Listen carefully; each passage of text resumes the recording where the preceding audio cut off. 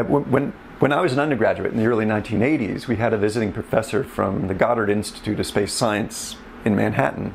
His name's Jim Hansen, and at the time he was a principal scientist just looking at atmospheric science, and they were developing at that time one of the first global climate models in terms of, and asking the question, what would be the impact of increasing CO2 in the atmosphere to human-induced climate change? Would there be human-induced climate change? And on a short time scale, the data are noisy.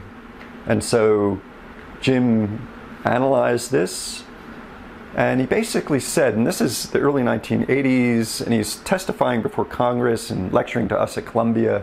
He basically said that by the end of the 20th century, warming due to human-induced increases in CO2 in the atmosphere would be in the realm of the bleeding obvious, to put it into the vernacular. And of course, that's exactly what's happened. When you look at model data and the real data, climate data around the planet, there's an envelope of variation. And what Jim was talking about was, when would that change in temperature leave that envelope of what you'd anticipate for natural variability? And it did.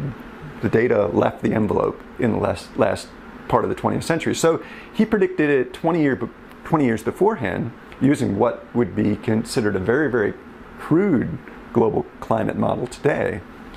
But it worked, and his predictions have been really spot on.